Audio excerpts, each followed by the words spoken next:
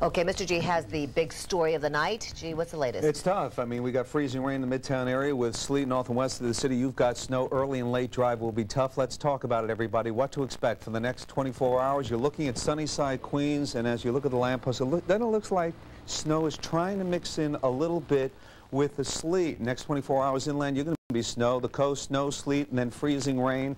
Temperatures will be in the 20s. We do the numbers in the Midtown area. Aloft, it's warm. Down here, it is cold, 24 degrees. And the reason we mention that, it's freezing rain. We're going to have to get colder for it to turn to snow, and that will happen here in the Midtown area in the next couple of hours. For us, though, you can see, once again, the press of the cold air coming down. The white, of course, is the snow just about to the city, certainly north, north and west, north and east. It is snowing, freezing rain right here in the Midtown area.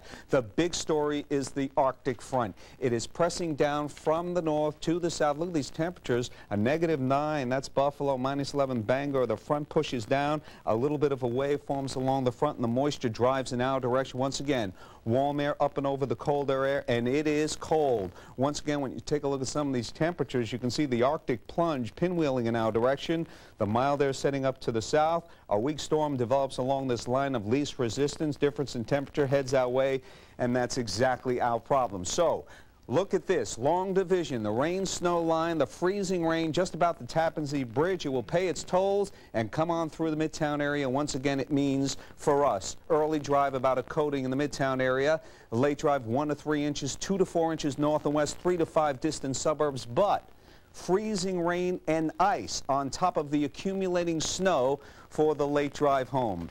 Take it nice and easy, everybody. Light snow north and west goes to 10, 15 to 20 with everybody going to snow coast.